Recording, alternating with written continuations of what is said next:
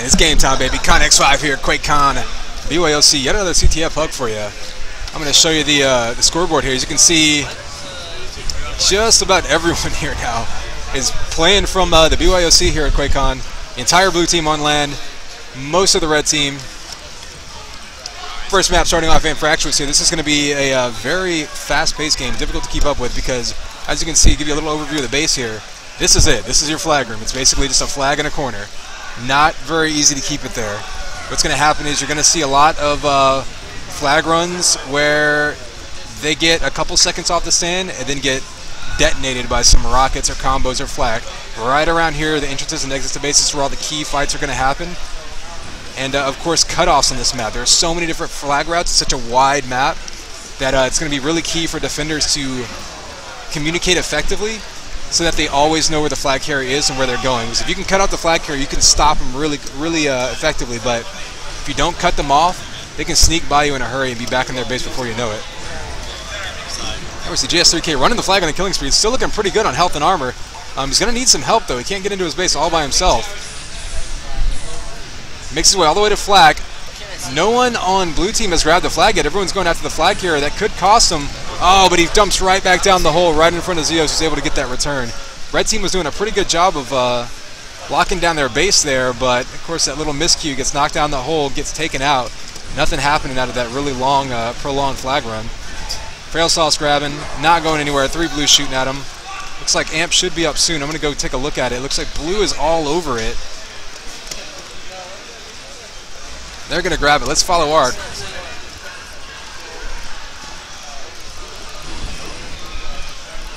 There we go. So he's going to have this Amp and see what kind of damage he can inflict.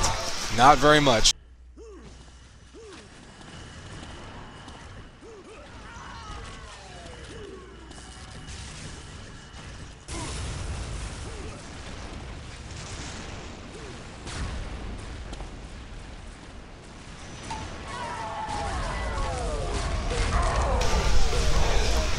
Hey, you see the multi-kill by Kakui.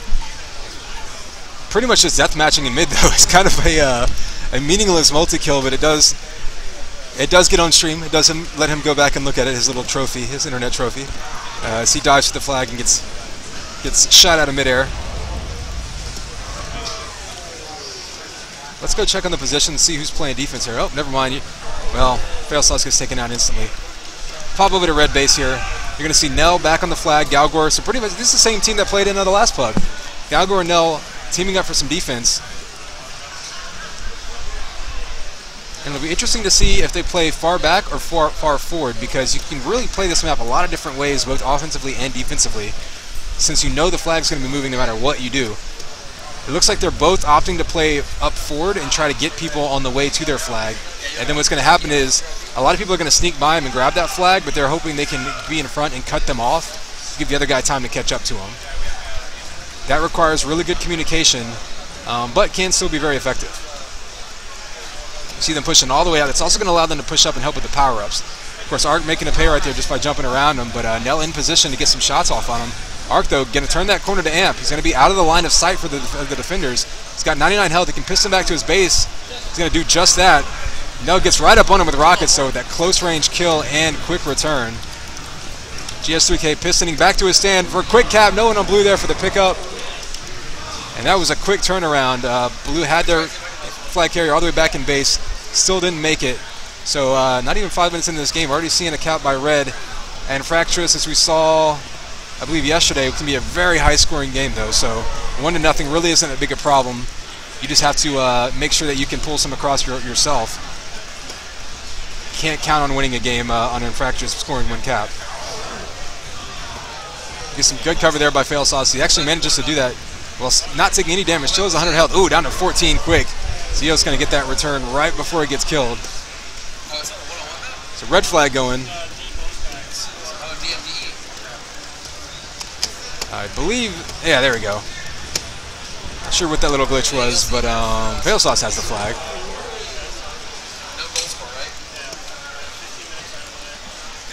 Not sure what the power timings are. We'll give a quick look through them. Nobody waiting or fighting over them, so we're going to go to the flag carrier, Fail Sauce. He's going to take shots to the face by Zeos. Goes down, though. Knocks Chowie off him. He's got a little bit of cover now. If he can push his way through mid, he'll be in good position here. He's past the halfway point. But of course, it's very difficult to seal off the base here. You can translocate across this map so fast. This team is going to have to do a really good job, and in fact, they do a really good job. They actually make it look much easier than it is, as Red makes sure they have a clean path straight back to the base. So good job for Galgor and Nell backing up, making sure that they can walk right back into their flag stand, and walk it right back to base.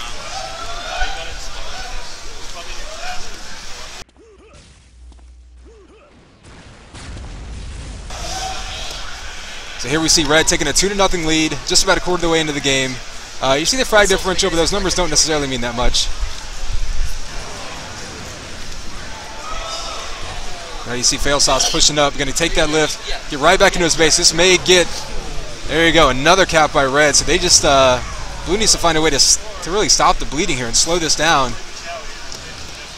Let's see what's going on. There you go, Arc taking the 100 armor. That's a good start.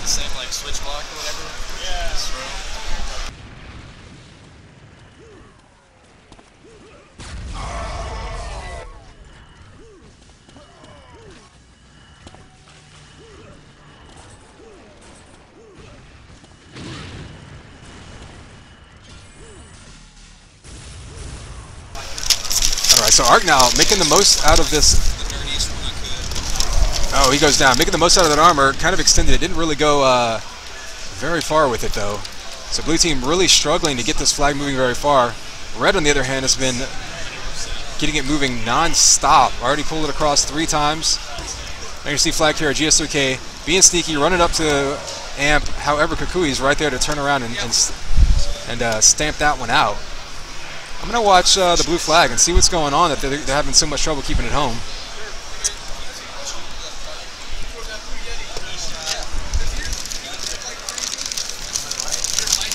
So it looks like we have Chowie and Zeos on D.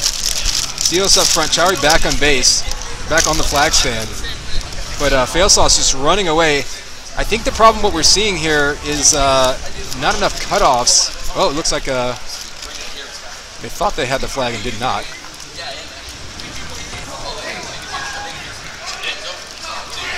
GSRK with this amp. I'm going to follow him, see if he does anything with it. Oh, he goes down instantly to Zeo, so not much happening really with the power-ups on this map. Not really all that shocking. He still has, or still hasn't, I don't know. He definitely still has an amp based on that hit sound. Looked like he went down, like a little spectating glitch. He goes down, so both flags reset. I'm going to check the 100 armor. Just got taken by Toggle. Let's watch him and see if he grabs his flag.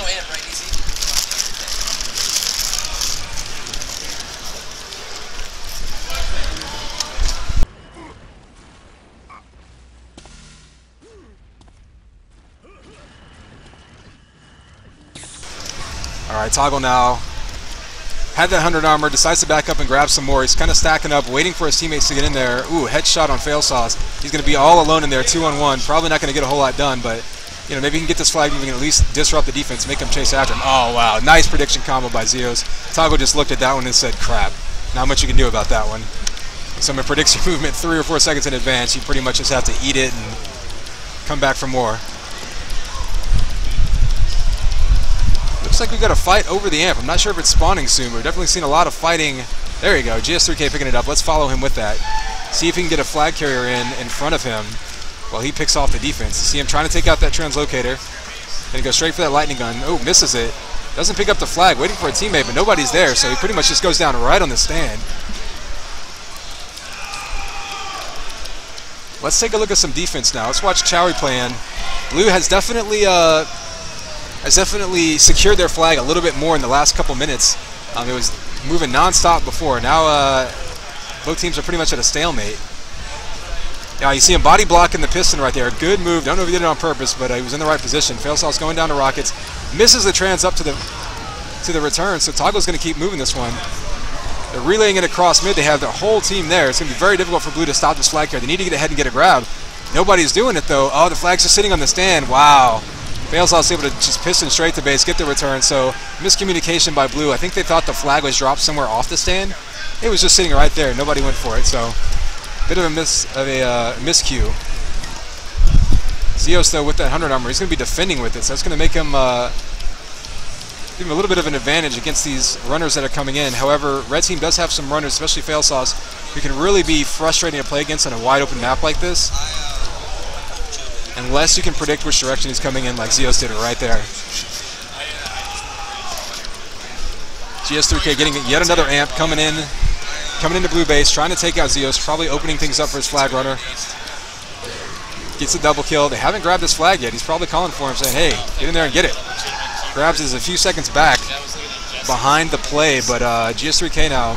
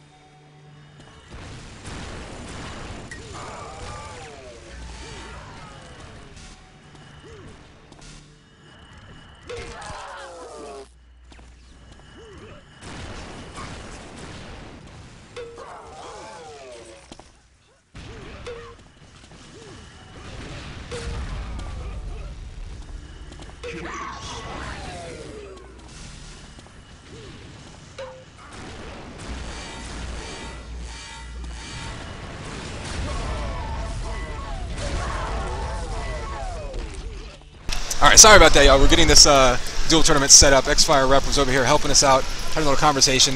Got that set up. No extra caps coming in the meantime. Like I said, blue team did finally stem the tide. However, their offense hasn't really had any luck getting that flag moving themselves.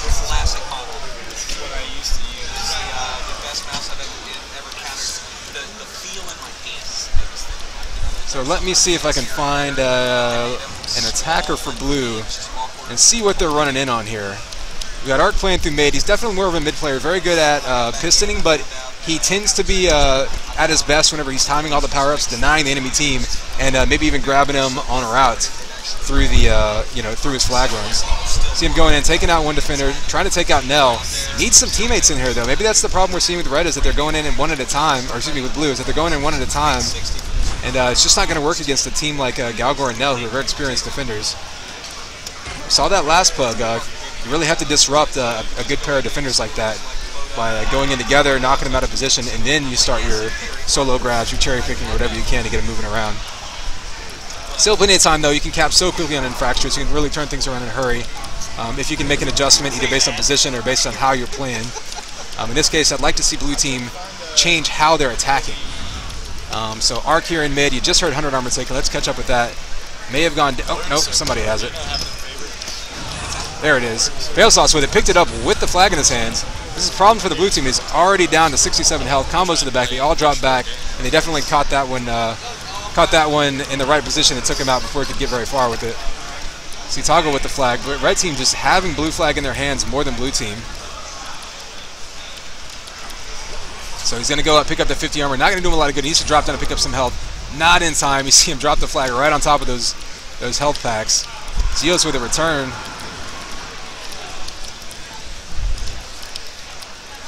And, you know what, let's watch some of these red defenders that have been locking this flag down. There we go. We'll watch Nell. Working the angles.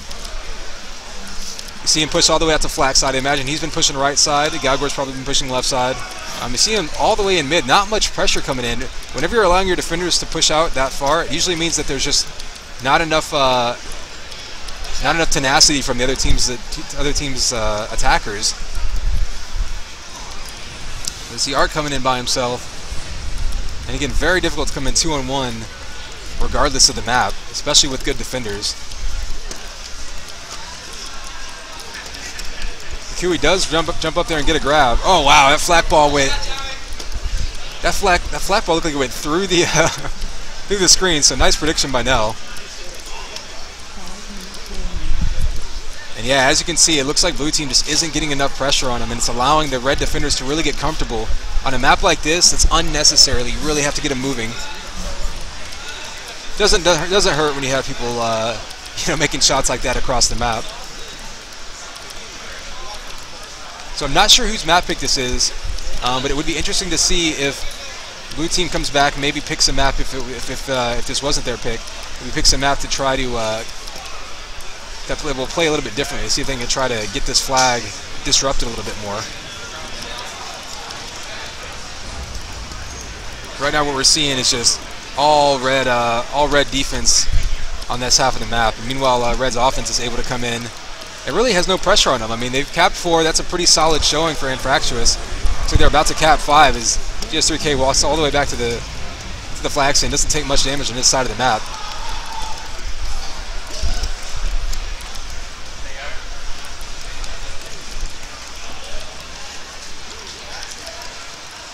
And it looks like really what's happening here is red team just has better. They're just playing better offense right now. And on a map like this, your best offense, or actually your best defense is really a good defense, really good offense on this map. We'll put it together that way. Those words, those things that you attach together to say things. Because the flag is so easy to get moving, and obviously you can't capture unless your flag is home. So if you keep the other team's flag gone, they're never going to capture on you.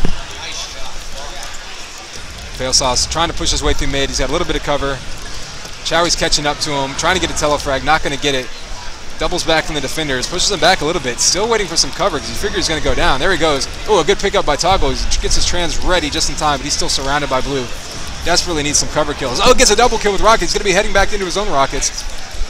Down to 10 health, though, so something's going to take him out. Oh, and Fail Sauce misses the translocation up for the pickup. He was in position, had the right idea, just didn't quite execute it properly. GS3K going in with yet another amp. How many has he gotten now? 8 amps for GS3K, absolutely dominating that power-up. Didn't single-handedly lead to this score, but it certainly doesn't hurt whenever you're shooting in mid with double the damage.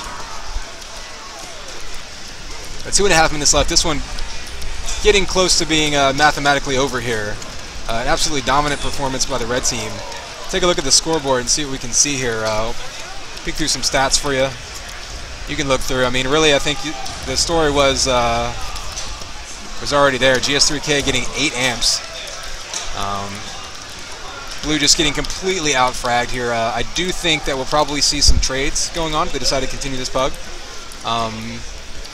Maybe 1 or 2 just to even teams out a bit and see if we can make for a more exciting second map. I'll flip through some more of these stats, give everybody a chance to measure their E-Pings on stream here. Kind of surprised not to see any more crazy accuracy numbers, being that we're playing on land. Everything's a little bit more crisp. It's a little easier to hit people, you know, obviously with a better response time on everything. Oh, watch this amp run by GS3K as he grabs his 9th amp of the match.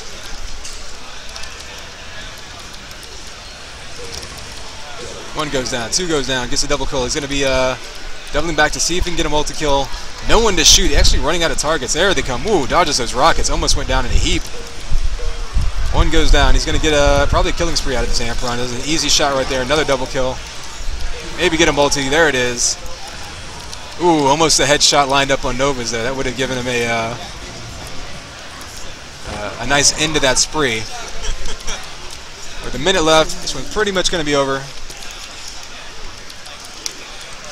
Take a look, see if there's any chat yet. You know, we'll see if we decide to switch up teams for the next pug.